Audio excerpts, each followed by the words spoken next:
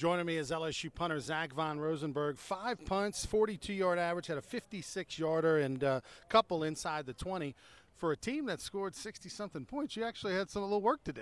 Yeah, we scored so quick early in the game that it limited our possessions at the end of the game. We wanted to run the clock out and, running the ball. When they know you're running the ball, they're able to stop us a couple times, which put me on the field for the most times this season in a game. What was it like in this atmosphere? I mean, even though it was a road game, I think it was about 75% Tiger fans. I mean, it was awesome. It seemed like a home game, really.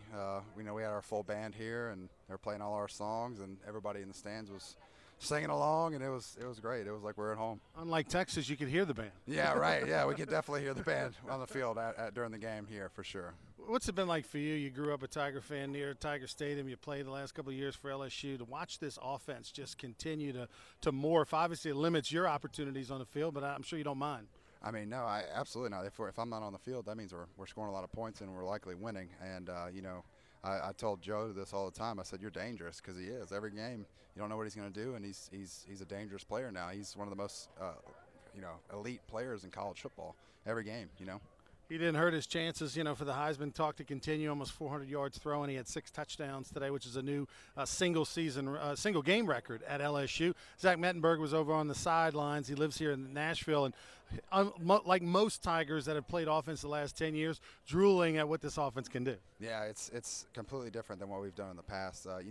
Before we wanted to control the line of scrimmage with running and running out the clock and wearing down the defense, but now it's just we have the players, and especially at wide receiver, we're so deep we can just run people out of the stadium the entire game. 2 weeks off. You get a week off. No game next week, and then you got some guys coming back on defense that'll help you a little bit.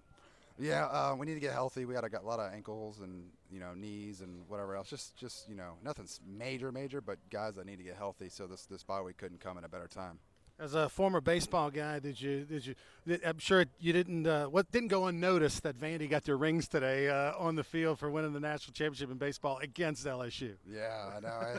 It's crazy. I mean, they have some elite pitchers, and it seems like every year they're pumping out a first rounder. So it was kind of funny to watch that happen in the end of the first quarter. It was cool for them. But in football, we would like to say that we have them in football. So definitely did. Got a victory first time in about 10 years here in Nashville. Zach, thanks for the time. Good luck next 2 weeks from now. Thank you. I appreciate it. All right, let's go back to the studio.